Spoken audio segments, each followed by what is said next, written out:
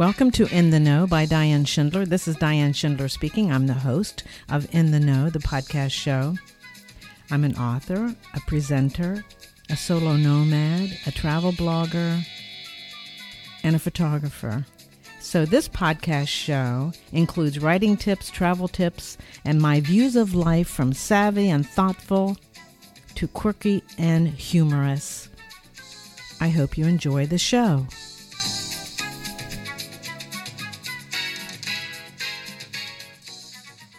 Hello, today I want to talk to you about walking again. The benefits of walking, my walking Paris experience, and now my walking here on Amelia Island. So we've all read about the benefits of walking. As you know, walking increases heart and lung fitness. It reduces the risk of heart disease and stroke. It develops stronger bones and improved balance. Well, dancing is good for that too. And it reduces body fat. It also improves the management of conditions such as high blood pressure, high cholesterol, joint and muscular pain or stiffness, and even diabetes. And for me, just for me, the most important benefit is that walking decreases my muscle pain and stiffness, and it increases my strength and endurance.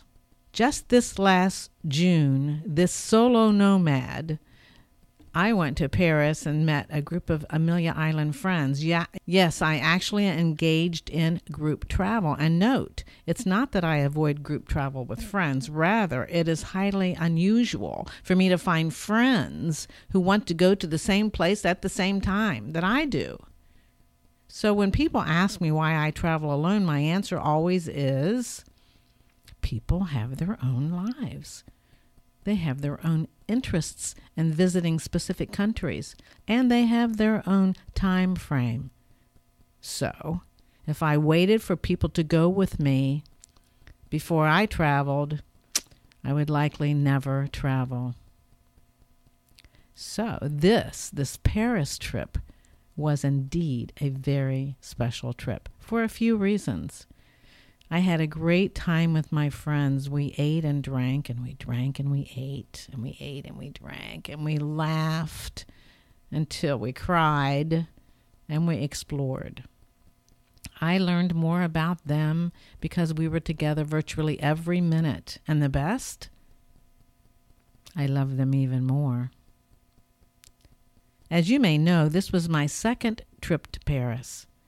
I learned so much more about this incredible city this time. The first time I went to the French Open, which was lovely. It rained, the most rain Paris had in the history of time. So it was a little bit challenging. But this trip was really lovely. And most important to this podcast, I walked over 98 miles in 8 days. Yeah, 98 miles in 8 days. With my trusty Fry combat boots. Not only was I walking, but I looked cool.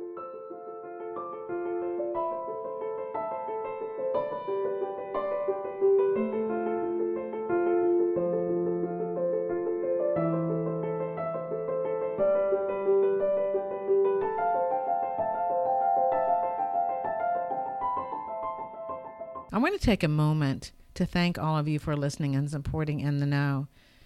Thanks to you, the few years In the Know has aired has been excellent and so much fun. And now I'm expanding the episode beyond travel and writing and the fun and quirky topics that interest you and that interest me.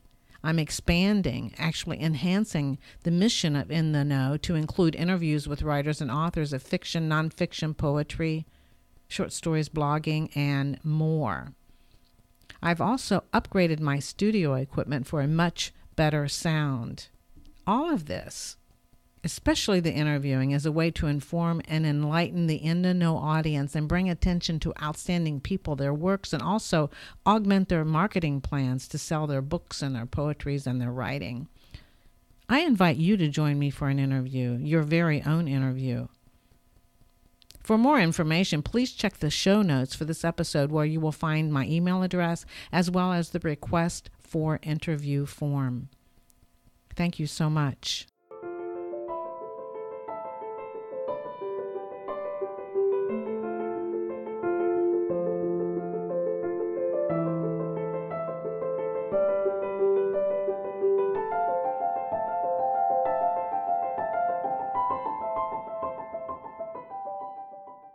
But why? Why is all this walking so important? Well, many of you may know while I was in Chiang Mai, Thailand from last March to May, I suffered from a mystery physical ailment that went undiagnosed for 2 months.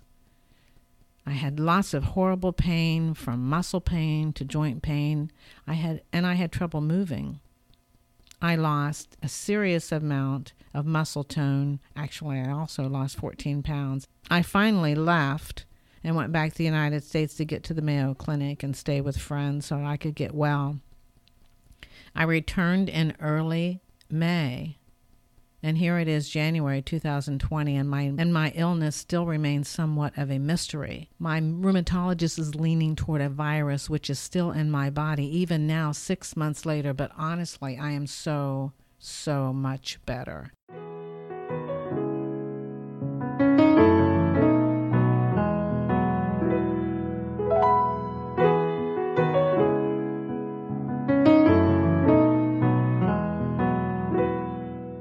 Let's go back to Paris for the moment. I was on medication at the time I was in Paris, and that medication was pretty successful at reducing inflammation and masking pain, but the walking, and it's worth repeating over 98 miles in 8 days.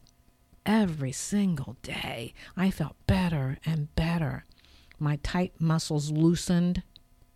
More specifically, my tight hamstrings had caused me to walk with knees bent and butt out. No kidding. I looked just like I had a stick up my butt. How attractive is that with my combat boots? It was pathetic. But walking, and especially walking uphill, changed all of that.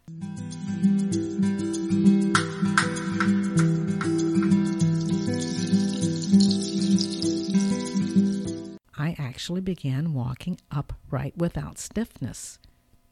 The pain was less sharp and gradually became minimal. I could move. I felt normal again when the truth is there were many times I just knew this pain and misery and muscle tightness was going to be how it was for the rest of my life. Furthermore, and this might be TMI, too much information, if it is, I apologize, but the truth is I had 2 to 3 drenching night sweats almost every night. I swear, it was like the virus toxins leaving my body, leaving my muscles after my daily walks.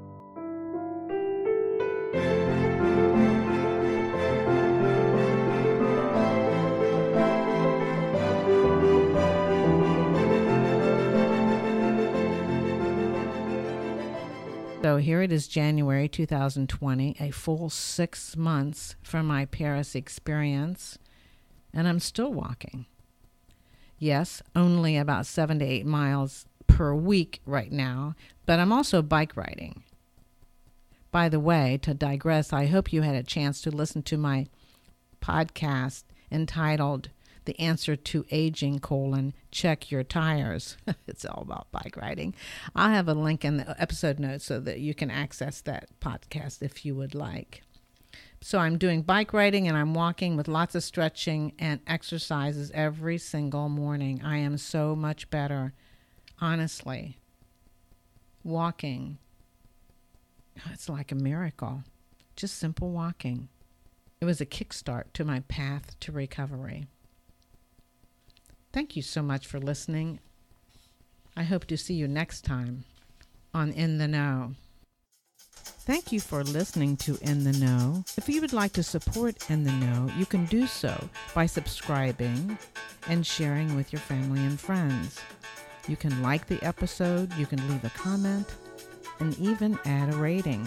Your support is very important to the success of the show. Thank you so much for listening, and see you the next time on In the Know.